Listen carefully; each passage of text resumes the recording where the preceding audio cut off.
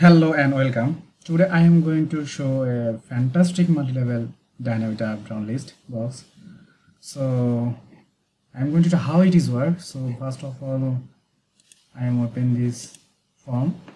So there are my list box which is all data showing. But if I want to show a specific data by drop-down list or sub drop-down list, first of all, if I segregate as a country, like I am using selecting Bangladesh, then the under is Bangladesh under is like Chittagong or Dhaka.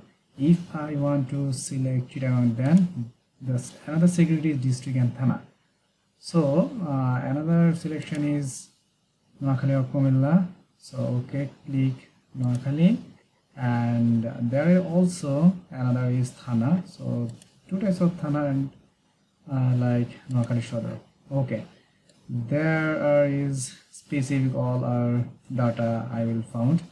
Again I am refreshing this, so then I am going to select Assam, then another field is refreshing. Okay, there is empty, and also another is empty.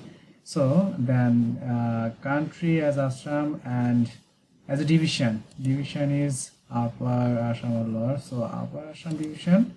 Then next is the under is upper Assam is district Lakshmipur. Okay, then the Thana is 8. This is just showing as an example, so I think this is the fantastic. You can use this multi-level dependent drop-down any types of user form. But how can you manage it? So there is another sheet is sheet 1. Sheet 1 you can use it country, division, district, Thana, and you can use this as a segregate. After you can change it, this will be reflection in your user form. So that's all, and thank you.